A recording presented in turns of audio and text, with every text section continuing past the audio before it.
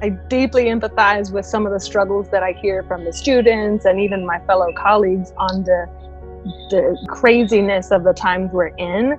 For me, it's very much a balancing act. Two of my children are in school currently. So during the day, I spend most of my time with them, and then I work on all my grading and all those things. And then we alternate on working schedules.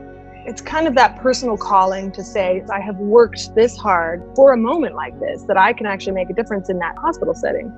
The risk is to myself, to my family, all of those things. And even if I do everything 100% right, the risk is still there. One of the things that I've been most overwhelmed by within the nursing profession is how very ready all my colleagues have been to stand up for this moment, right? You have this idea that, we would help each other in a time like this. And now we're in that time.